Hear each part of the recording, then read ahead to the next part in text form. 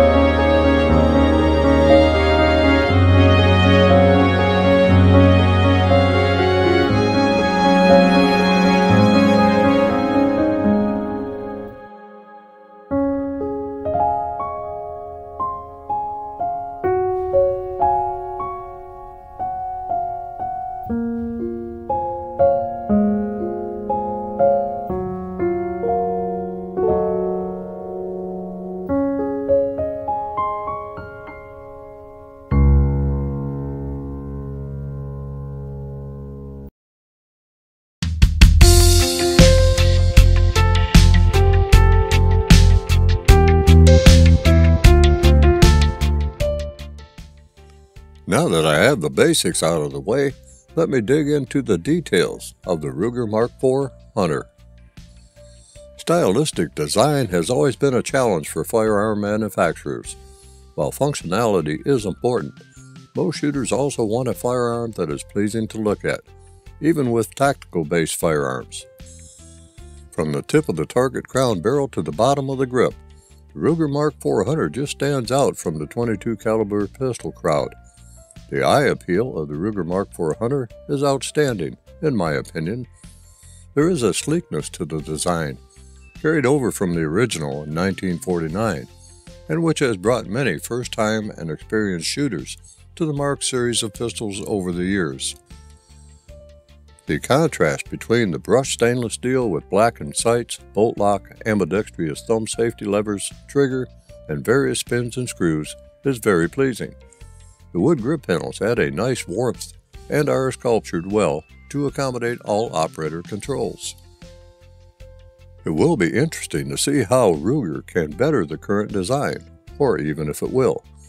The only area of improvement that comes to mind is the ambidextrous thumb safety, and this is the only area of contention that I have with the pistol. There is more to come on the ambidextrous thumb safety later in the review. I could sum up the fit and finish with two words: nearly flawless, simply because nothing is perfect. The upper locks up to the lower tighter than a drum, as there is absolutely no play between the two. The brushed stainless steel of the upper and lower is exceptionally well done, and blending of the upper and lower finish is seamless. While the barrel of the Mark III Hunter exhibited a slab-sided barrel, the barrel of the Mark IV Hunter is nicely grooved, which not only reduces weight, but allows the barrel to cool faster than a non-fluted barrel, while adding a visual appeal to the looks of the barrel. The grooves in the 6.88-inch barrel are finely cut, contoured, and highly defined to the point that, I feel, a slight contouring of the edges might have been called for to reduce the sharpness of the edges. The target crown muzzle is slightly inset to help protect the exit point of the pistol from damage. Moving rearward into the chamber area, you will find that the Mark IV Hunter is nicely drilled and tapped to receive an optic base, which is not included with the pistol. Weaver and Picatinny scope bases can be found via Ruger or other online distributors. Since this is the Hunter version, it would seem only plausible that hunters and other shooters would want an optic mounted, although the provided sights are excellent, which I'll cover separately. The ejection port allows for positive ejection of spent cartridges, just as well as it has in the past. The bolt itself is nothing new. It still remains as dependable as ever in chambering, firing, and extracting cartridges. A contoured ejection port and easy-to-grasp bolt ears allow for durable and reliable operation, round after round, just as it has in the past. The sight system is, by far, one of my favorites. A simple front dot and a rear bar, sometimes called the dot-the-eye arrangement. The front sight is a high-vis light-wave interchangeable front sight unit, and a fully adjustable rear sight that incorporates a simple vertical bar. Place the front dot on the top of the rear bar and you are good to go. Ruger does provide two additional light pipes for the front sight, a white and green. A red fiber sight is shipped with the pistol. It can be easily changed out with your desired color.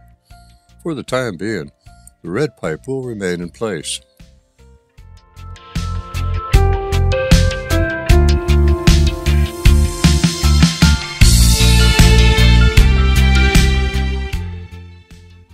The key to the success of the entire Mark IV platform is, of course, the recess button in the back of the frame that allows the upper receiver to tilt up and off of the grip frame without the use of tools. This simple one-button takedown makes for a quick and easy field strip and proper chamber to muzzle cleaning. There is no longer a need for paper clips, mallets, or an extensive library of cuss words. When the Ruger Mark IV pistol is deemed to be safe and the magazine removed, the pistol needs to be cocked and the thumb safety lever placed in the safe position. Then, while holding the barrel with one hand, the thumb of the other hand presses a button inward to release the upper assembly. Note that the takedown button is under spring tension, enough so that the takedown button won't be pushed easily and accidentally releasing the upper assembly. Once the upper assembly is free from the bolt stop, the upper assembly can be removed from the frame. Once the upper assembly is removed from the frame, the bolt can be removed from the upper assembly. That's it, and it is simple as that. To reassemble, place the bolt into the upper assembly. Place the barrel receiver assembly on top of the frame so that the notch in the receiver aligns with the pivot pin in the grip frame. Rotate the barrel receiver assembly down onto the bolt stop pin in the grip frame. Gently squeeze the barrel receiver assembly and the grip frame assembly together so that a click is heard, and then check to ensure that they are firmly together and cannot be pulled apart. Replace the empty magazine into the magazine well. Point the pistol in a safe direction. Place the safety in the off position to expose the red dot, and pull the trigger to decock the gun. Note that Ruger claims that no damage will occur by dry firing the pistol.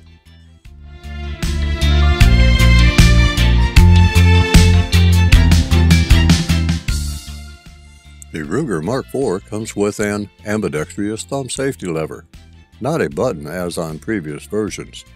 However, there is a feature that some stone-cold right-handed shooters may like. The right side safety lever can be removed. The safety levers are extended, and neither seem to interfere with the thumb of my shooting hand using a low thumb shooting grip. I did find the safety lever difficult to move from the fire position into the safe position when using the thumb of the shooting hand. I also had difficulty pushing the safety down with the thumb of the shooting hand.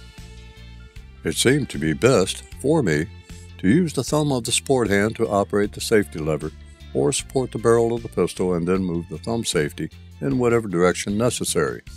With that said, the right side safety lever did pinch my shooting hand on several occasions when moving the safety lever into the fire position. For me, the right side safety lever may be removed. One should be able to operate the safety lever without having to shift the shooting hand out of the way of the safety lever. I simply find the right side safety lever bothersome.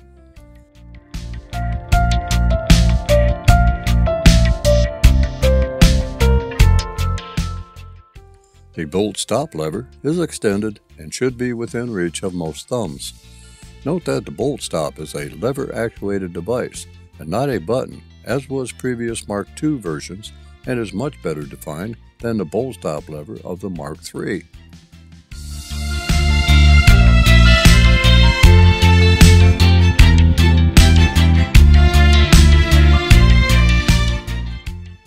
Unlike previous Ruger Mark pistols, the grip frame, the lower, is now a one-piece CNC machine lower.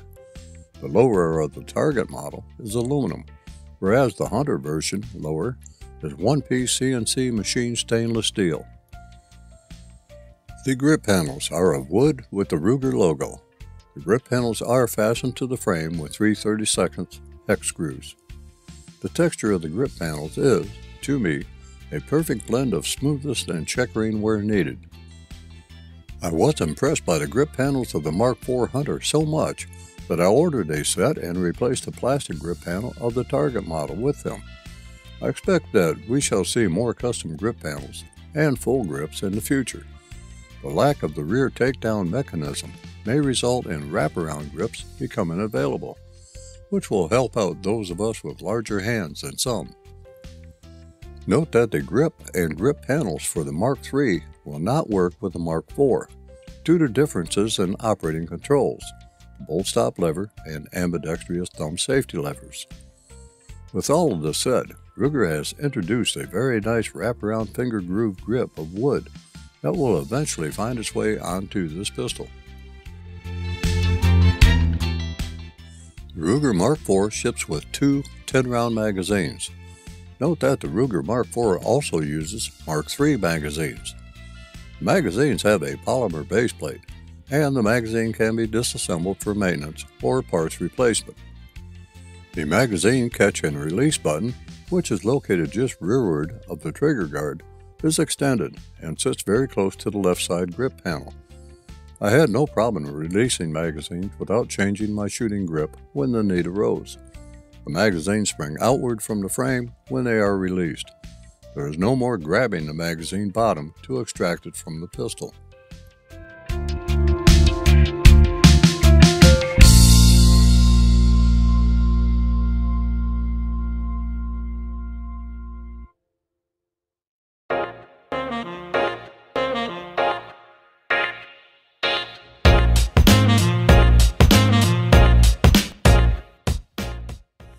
I was not going to expend a great amount of time, as I did with the Mark IV target model, in testing ammunition compatibility. It was proven that the Mark IV will feed, fire, extract, and eject any .22 caliber long rifle ammunition that you can throw into it. Since this model was supposed to be a hunter model, I was interested in hunting type ammunition, and CCI and Mini-Mag ammunition seemed to be a good place to start. I was also interested to see if the 6.88-inch barrel would be more accurate than the 5.5-inch barrel of the target model. Of course, most firearms are more accurate than the person operating them, and I expected that using a new set of sights and trigger might affect my accuracy with the pistol. As I get older, I need all of the excuses I can conjure up. The trigger is a curved affair with a serrated face that provides a nice surface for the trigger finger, and like the target model, there is about 3/8 inch of slack until the trigger encounters resistance. From that point, there is an ever so slightly feeling of mushiness until the trigger breaks clean at approximately 4 pounds and 15 ounces. The trigger feels light when actually pulling it than what was measured on my digital trigger pull weight device. Because of the magazine disconnect safety, the Ruger Mark IV cannot be fired with the magazine out of the pistol. The pistol performed flawlessly with the CCI and Mini-Mag 40 grain CP-HP. I did have one fail to fire with Winchester 40 grain CP-HP, but it was with a single cartridge. I recycled the cartridge in another magazine, but it, again, failed to fire. This was through no fault of the pistol, simply a defective cartridge. I was having issues keeping the sights in focus as best I could. Indoor fluorescent range lighting plays havoc with my eyes. In natural lighting, however, the sights are as plain and clear as day. I did have to adjust the rear sight up 3 clicks to get my desired POI, as close to my desired POA as possible. I was also shooting slightly left, and 2 clicks of right windage adjustment on the rear sight took care of that issue. I think that with a good pistol optic and a solid rest, the Ruger Mark IV Hunter could show its true colors, which would be much better than what I was able to produce this range day.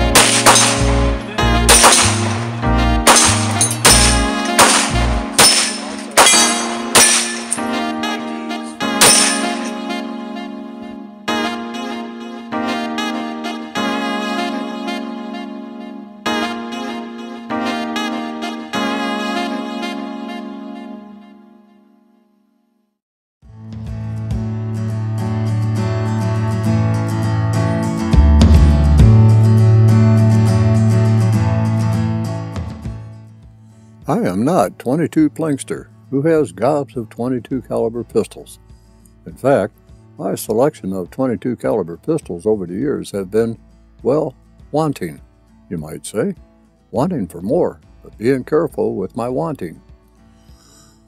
The Ruger Mark IV Target and Hunter are actually two pistols that I look forward to spending time with.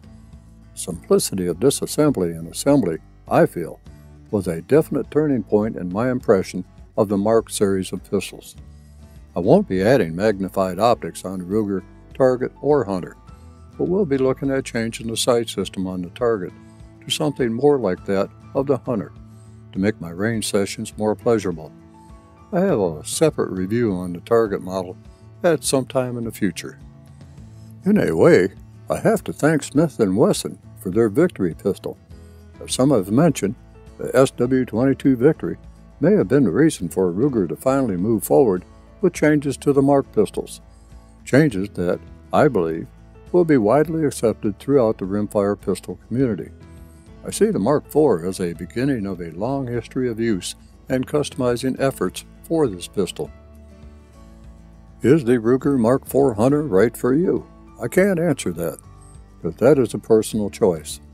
Is the price of the Ruger Mark IV Hunter worth it, as compared to the SW22 Victory or any other 22 caliber pistol for that matter? Once again, I really cannot answer that, because that is up to the respective purchaser or current user to decide. With my blatant high regard for stainless steel handguns, a proven reliability, and want for a pistol that is not ammunition finicky, purchase of the Ruger Mark IV Hunter was the right choice for me. Now, I'm not going to say that the Ruger Mark IV Hunter is the ultimate 22 caliber pistol. The trigger, although much better than the Mark III, could use some work or even replacement with a better trigger unit. The ambidextrous thumb safety could be a little bit more friendlier to use than what it is, but given the distance that the Mark IV has come over previous versions and the fact that it is a production pistol, I can honestly say that it is near perfect for what it is. I am not a competition shooter or a hunter. I am simply someone who likes to put holes in targets the best that I can, and the Ruger Mark IV Hunter allows me to do that. So there you have it, my review of the Ruger Mark IV Hunter. I think that if you get to handle this new Ruger product, you are really going to appreciate what Ruger did with it. So, my friend, we have come to the end of this review. I hope that you will join me for future reviews of guns and gear. Until then, be safe out there.